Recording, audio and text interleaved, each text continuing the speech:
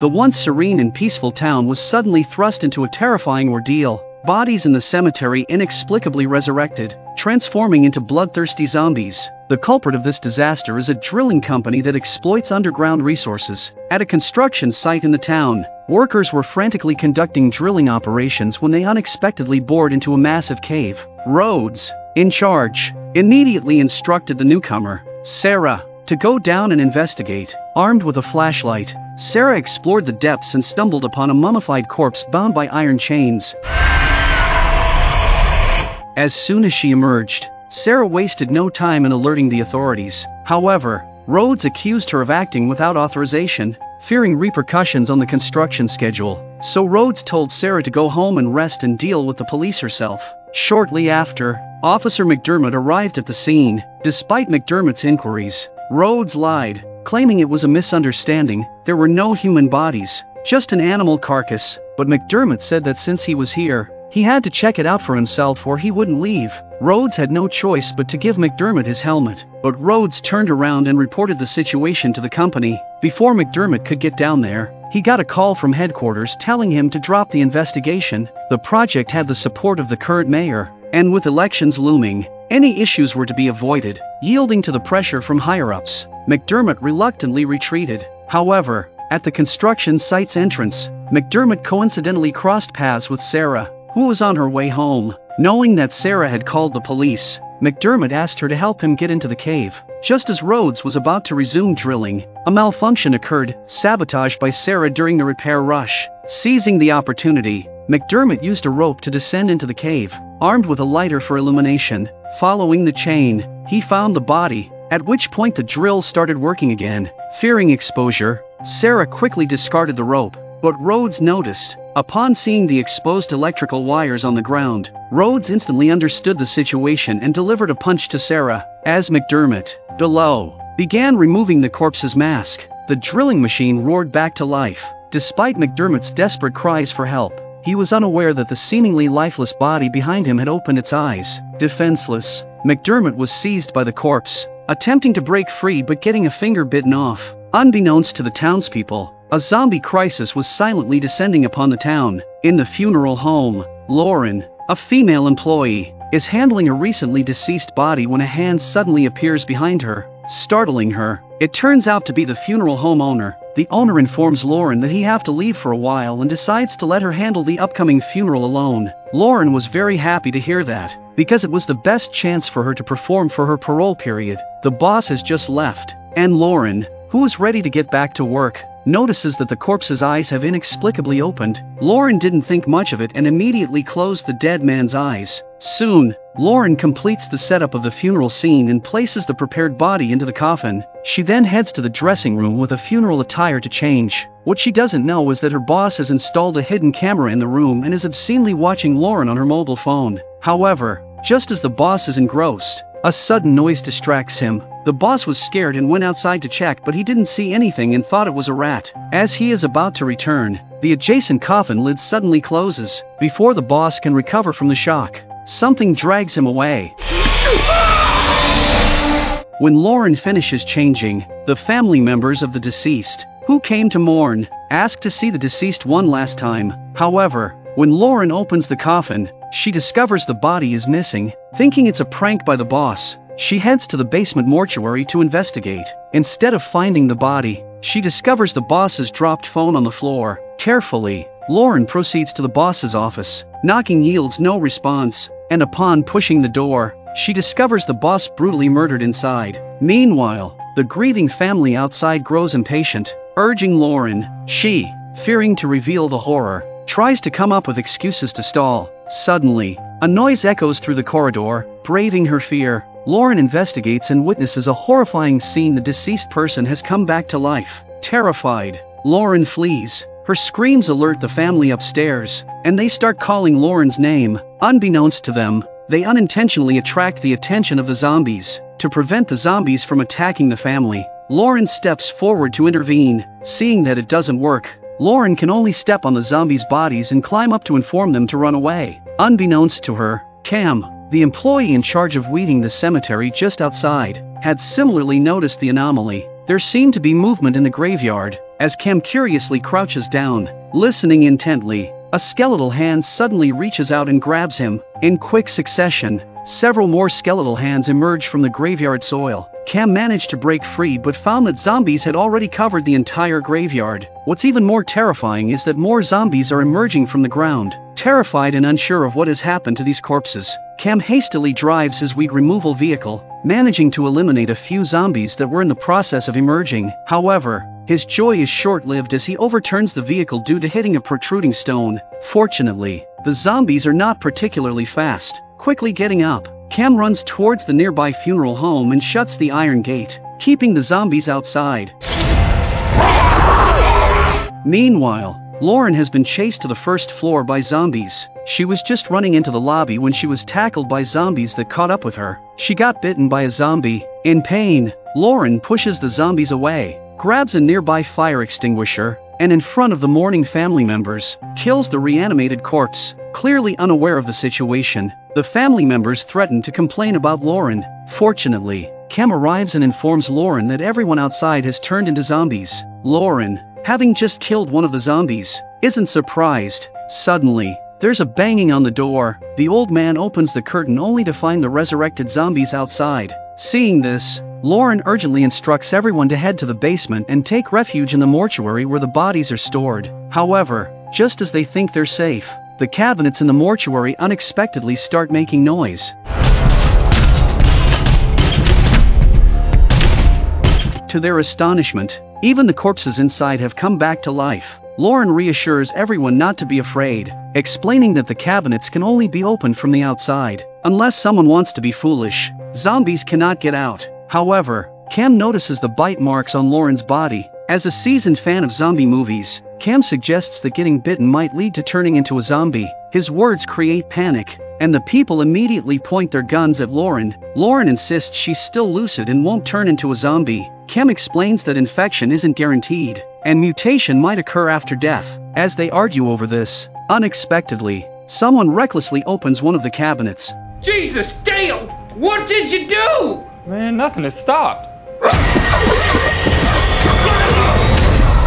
No one in the town knew what had happened. All they knew was that corpses suddenly emerged from the cemetery, attacking the living. The funeral home and the graveyard was the first to be hit, and the occupants found themselves trapped inside. They had mistakenly sought refuge in what they thought was a safe place, forgetting it was a mortuary. A foolhardy individual opened one of the body storage cabinets, triggering chaos. Seeing zombies about to emerge, the group hurriedly blocked the cabinet door, managing to sever the zombie's arm in the process. But just when they thought the crisis was over, they didn't realize that the arm on the floor had moved on its own. By the time everyone reacted, the arm had already opened the morgue cabinet. Then a zombie came out of it. Lauren grabbed the man's pistol and fired several shots at the zombies. But she didn't realize that zombies should be shot in the head. She emptied her clip and didn't kill the zombies. To make matters worse, the severed hand kept reopening the mortuary cabinet. With no other option, they decided to leave the mortuary. Unfortunately, the last man running was caught by the zombies. Lauren and Cam rushed to help,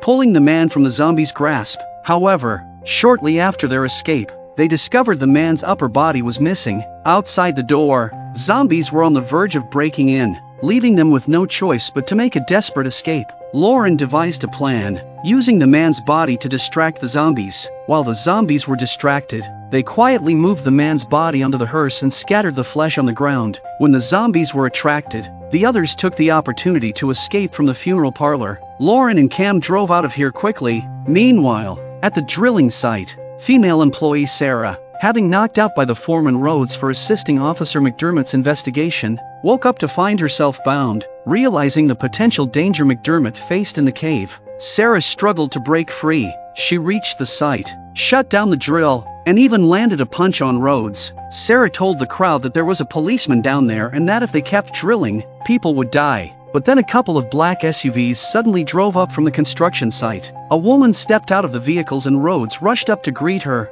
but it was Dr. Logan, sent by the company. Dr. Logan was sent by the company to investigate because the mayor had been alerted to what was happening at the site. But Rhodes says it's all a misunderstanding and that he has everything under control. Sarah immediately contradicted Rhodes, revealing the presence of a corpse and an investigating police officer below. Logan then orders the workers to lift the drill and rescue the policeman, McDermott. McDermott is dying with his finger bitten off by zombies. Luckily, Logan is a doctor, immediately gave McDermott a shot, and told the workers to carry McDermott away for treatment, but Sarah was more worried about the body in the cave. But Logan told Sarah to stay out of it and told her to go back and rest for a few days, and promised that the place would be sealed off until the body in the cave was investigated. Sarah had no choice but to leave, but as soon as Sarah left, Logan told Rhodes that the events here must not be leaked, which means Rhodes should silence Sarah. On the other side of town, in the nursing home, the current mayor, Paula, was participating in the next mayoral election.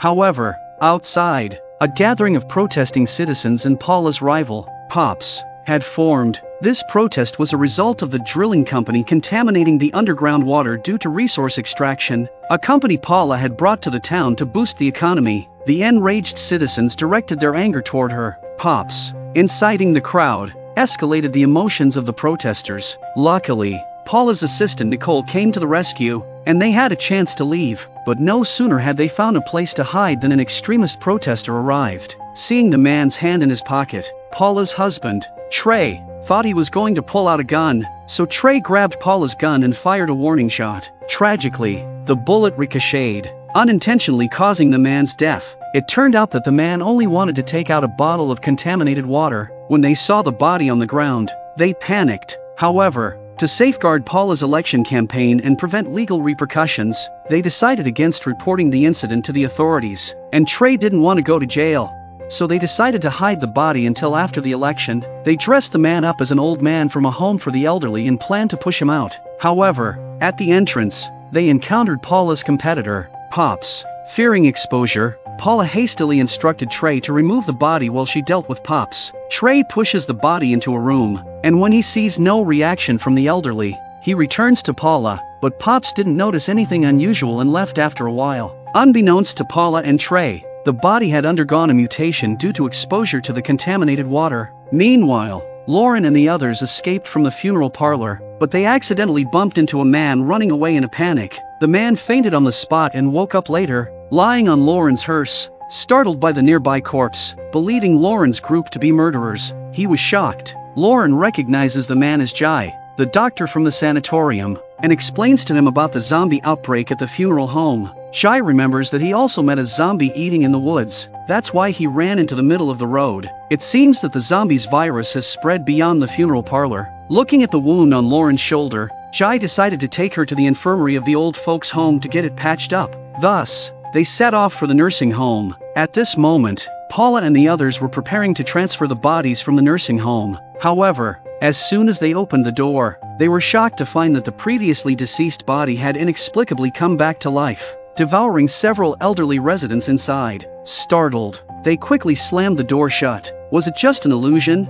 To confirm whether the body was truly feasting on people, Paula pulled out her handgun and cautiously opened the door again, only to discover that the zombies had vanished. All that remained were scattered limbs, a clear sign that things had spiraled out of control. Nicole, reaching for her phone to call the authorities, was promptly stopped by Paula. The zombies still had her bullets lodged in their heads, and discovery would mean trouble for her too. So Paula led them to follow the blood trail, but as they walked, Paula realized that Trey wasn't following them, so they had to turn back. When they found a room, Trey suddenly appeared behind them, causing Paula to jump and drop her gun on the floor. Nicole, picking up the fallen handgun, surreptitiously removed the bullets. Unbeknownst to Paula, who has taken the gun, doesn't realize what Nicole is planning. Nicole caught up with Trey, showing him the extracted magazine. It turns out they've been sleeping together behind Paula's back for a long time. Nicole takes Paula's bullets and plans to use the zombies to destroy Paula and make sure they can be together forever. But Trey didn't want to hurt Paula, and he took Nicole's magazines to give them back to Paula. But just as Trey found Paula, zombies appeared behind Nicole and tackled her to the ground. Paula attempted to shoot, only to discover her gun was empty. Nicole met her demise. Trey, horrified, dropped to the ground, the magazine slipping from his grasp. As the zombies pounced again, Paula used the wheelbarrow to ram the zombies into the house and close the door behind them. Picking up the fallen magazine, Paula loaded her gun, perplexed by its presence on the floor. Trey offered an explanation, suggesting it might have fallen out. Clips don't just fall out, Trey. I don't know, Paula. Does it really matter right now? Yes! If my gun had been loaded, Nicole wouldn't be dead. Trey remained silent, hiding his true intentions. Paula, armed once again, opened the door, but the zombie had escaped. By the time Paula caught up, the zombie had reached the lobby, ready to attack. Paula urgently called for everyone to retreat and decisively pulled the trigger, but after a few shots, the zombies were still alive. Hearing the gunshots, Lauren and the others, who were tending to wounds, rushed out. And here, Paula, even after emptying her magazine, couldn't bring down the zombies. They were dumbfounded. This thing can't be killed. Seizing the opportunity, the zombies lunged at Trey, pinning him against the wall. In this critical moment, Paula grabbed a nearby flagpole and decisively thrust it towards the zombies. Witnessing the struggling zombies impaled on the wall, they could hardly believe their eyes. However, before they could catch their breath, they realized chaos had erupted outside. More zombies were attacking the public. It was then that Trey began to consider if the appearance of the zombies was related to the drilling company. After all, during natural gas extraction, they used chemicals that contaminated the groundwater. Paula immediately countered, refusing to believe it, because once something goes wrong with this company, she cannot dissociate herself from it. Regardless, the immediate concern was dealing with the zombies. Paula decided to head straight to City Hall to formulate a plan. Trey, however, insisted on rescuing his son Luke, who was at a lakeside party. Yet, as the mayor, Paula, after a brief deliberation, chose to go to City Hall. As they left, Lauren and the others emerged, accompanied by Mrs. French, an elderly lady in a wheelchair. Simultaneously, a horde of zombies breached the nursing home. They pushed Mrs. French back. But what about the old people in the home? Lauren initially wanted to leave, but Cam argued against abandoning the seniors. They devised a plan. Lauren and Jai would create noise to attract zombies while instructing the elderly residents to lock their doors. Meanwhile, Cam, pushing Mrs. French, headed to the rear exit. When Lauren and Jai lured the zombies, they pressed a switch, closing an electric door and trapping the zombies inside. Lauren and Jai quickly followed, and the zombies pursued. The composed Mrs. French urged everyone not to panic, insisting they wait until all the zombies were inside. As the last zombie stepped in, Mrs. French immediately ordered the switch to be pressed. Unexpectedly, a zombie's arm got stuck in the door, preventing it from closing. Seeing this, they hastily escaped through the rear door, but Mrs. French chose to stay behind.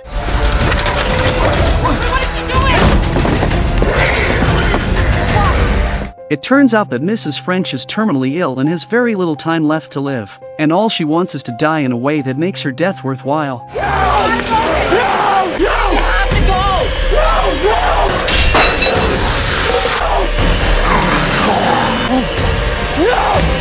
You can kiss my saggy ass.